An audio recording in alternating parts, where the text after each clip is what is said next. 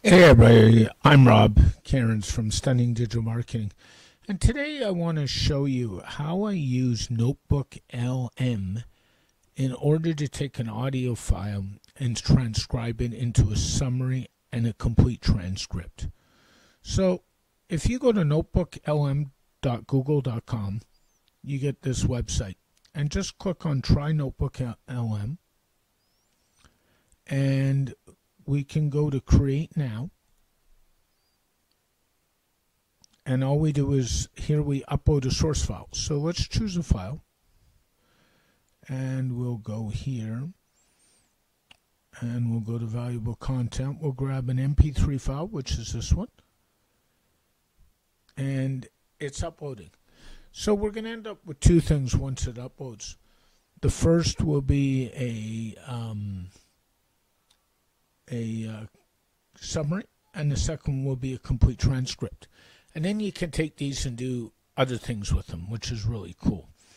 So we'll be right back as we continue to upload the file.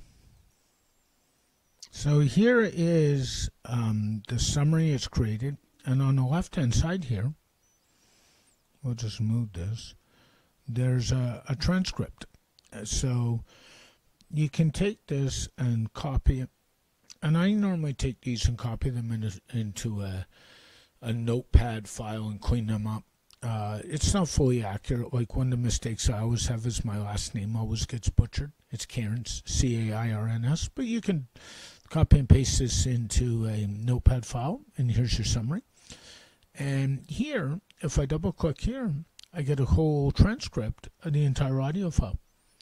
And what I'll usually do is I will take this and copy it into a notepad file as well.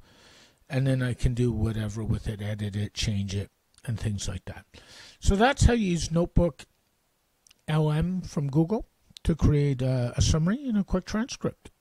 Rob Cairns, Stunning Digital Marketing, the digital agency for all your digital needs. And by the way, if you want to see how to take this one step further and create proper podcast show notes, watch for my upcoming podcast course, and that will be in there.